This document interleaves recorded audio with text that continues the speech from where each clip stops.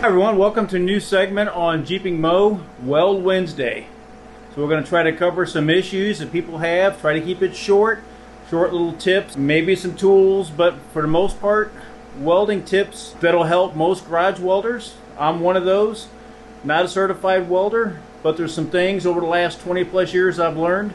We're going to try to share them with you as well. So what we just seen was probably one of the biggest issues I see all the time with people welding in a garage. So this is a very common, it's a little Lincoln machine. This is an older one that you can buy in any Home Depot or Lowe's or any of those. It'll run 110 gas or flux core. Right now we're set up for flux core, and therein lies the issue that we're having right now. You can see that really made a big mess of things, and there's not enough chipping hammers or wire brushes to fix that mess. Well, the very first thing gave it away is the sound.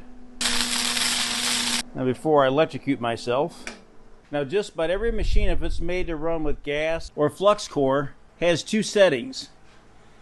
You have electrode negative and electrode positive. It's set up for electrode being the gun positive, and that's correct if you're running MIG with gas, but for flux core it needs to be switched. So if you're running flux core, it should be completely backwards. You should be running electrode negative. At least on this Lincoln, they've put a plus and a minus right there for you.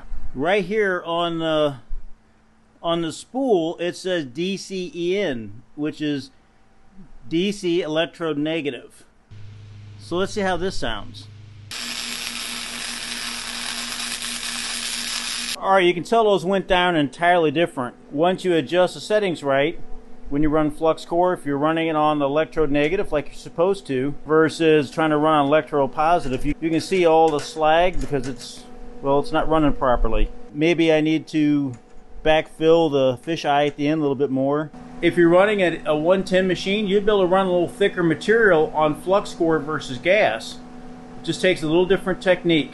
Get out and build something. Country needs people who can build things with their hands. Please remember to share this, and I'll see you on the next Weld Wednesday.